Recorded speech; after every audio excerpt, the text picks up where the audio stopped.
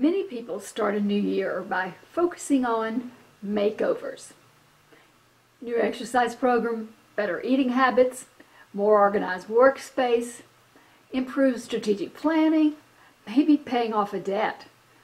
Whatever your list looks like, I'm guessing that one item doesn't appear there.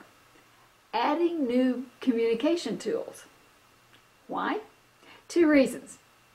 Most people consider themselves better than average communicators, according to surveys.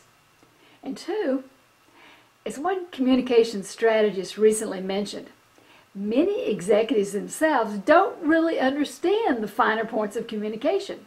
Instead, they delegate the difficult assignments to communication specialists. Give me talking points on that. Or put together a PowerPoint on that one for me and I'll take it to the meeting.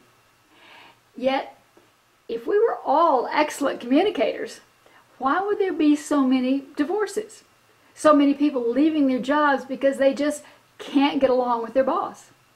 Such gridlock in Congress.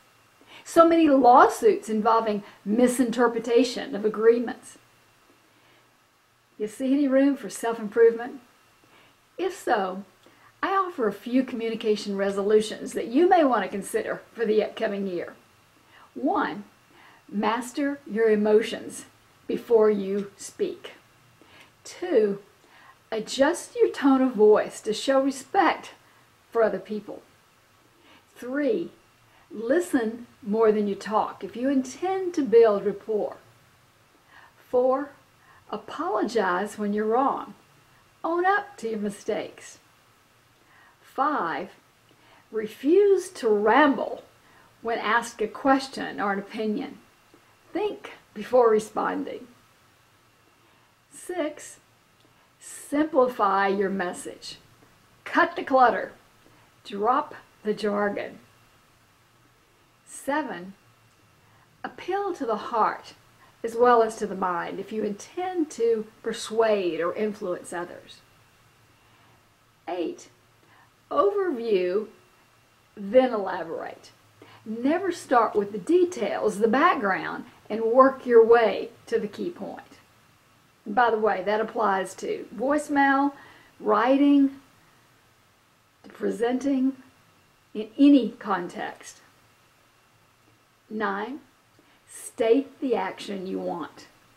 Don't assume, hint, or imply it. And 10. Help the other person win, or at least not to lose, if you intend to settle a conflict and sustain the relationship. The payoffs are promising. You can influence clients and colleagues to support the ideas you propose, keep projects running smoothly, on time, within budget, completed as envisioned, negotiate wisely, get along with your family members, stay happily married or unmarried as the case may be, encourage your children to make the best decisions. You could build a culture of trust and loyalty, and you could discuss issues rationally and come to mutually acceptable decisions. Are there any communication resolutions there on your list this year? If so, jot those in the comment box below.